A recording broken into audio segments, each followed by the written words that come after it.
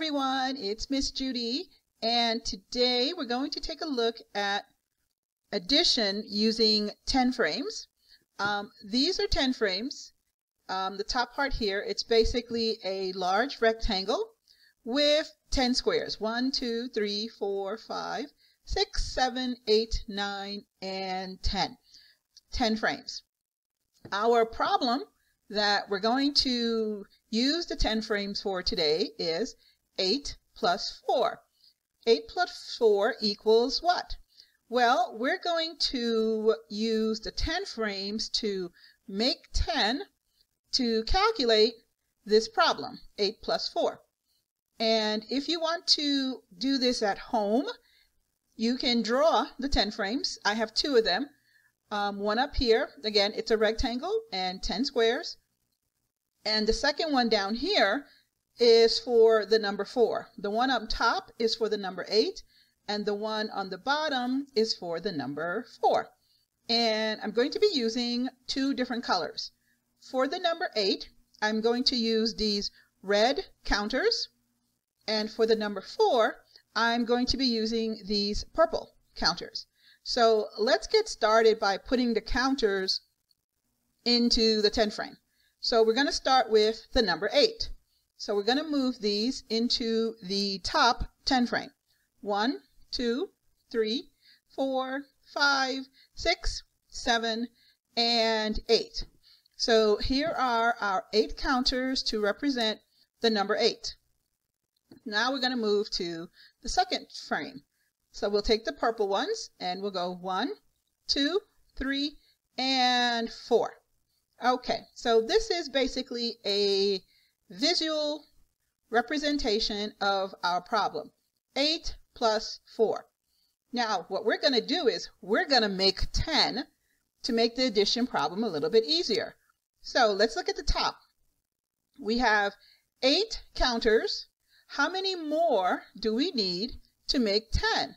Well, let's take a look. We have 1, 2. We have 2 spaces opened. So we can move some of the purple counters from the number 4 up here to the top to make the number 10. So let's do that. So let's grab one of these and move that one up, and then let's grab another one and move that one up. Now, how many do we have in the 10 frame? On the top 10 frame, we have 10. So we've made 10 from the top 10 frame. Now, how many are on the bottom 10 frame that originally had 4 counters? Now we have 2 counters. So what's the addition problem now? Well, the addition problem now is 10 plus 2. Well, 10 plus 2 is easier to add in our heads. 10 plus 2 is 12. If 10 plus 2 is 12, that means that 8 plus 4 equals 12. So we took our 8, we made it a 10, we took the 4, and we made it a 2 using the 10 frame. Altogether, that gave us the number 12. Okay, now let's review what we just learned. So we started with the equation 8 plus 4. Okay, so we started with 8 plus 4, and we had 2 10 frames. This one on top, this one on the bottom. The one on top we used to represent the number 8, and the one on the bottom we used to represent the number 4. And to help with the calculation, we're going to make 10. The way we would make 10 is on the top 10 frame, we have 8, but we had 2 slots available. So we can move 2 of the purple counters from the bottom frame.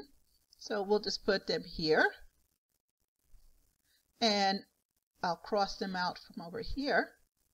And when we did that, that gave us the number 10. Now we're looking at adding 10 and what's left on the bottom 10 frame. Well, what's left on the bottom 10 frame is two counters. So it's now 10 plus 2. Well, 10 plus 2 is equal to 12. So we took 8 plus 4, we made it 10 plus 2. That gave us the number 12. So 8 plus 4 is equal to the number 12. Now, because of the commutative properties of addition, and what it means is, see this 8 plus 4? In addition, you can switch these numbers and you'll still get the same answer. So 8 plus 4 equals 12. That means 4 plus 8 also equals 12. And when we go down here and we look at our 10 plus 2 equals 12, because of the commutative property of addition, I can switch these two numbers and get the same answer. So I can make this 2 plus 10 equals 12. So look at that. We started with one equation and we came up with different ways to get the answer. We started with 8 plus 4. We made 10 and we were able to have 2 left over. So we know that 8 plus 4 equals 12, so we check. And we know 8 plus 4 equals 12 because we were able to make 10 plus 2, and that gave us 12. Now, because 8 plus 4 equals 12, we also know 4 plus 8 equals 12. And because 10 plus 2 equals 12, we know that 2 plus 10 equals 12. So look at that. We have 4 addition problems that we were able to make with just the initial one, 8 plus 4, because we were able to make 10 and because of the commutative properties of addition. Thank you so much for watching this lesson. If you want to, you can continue with lesson number 2, where we look at another equation also using the 10 frame.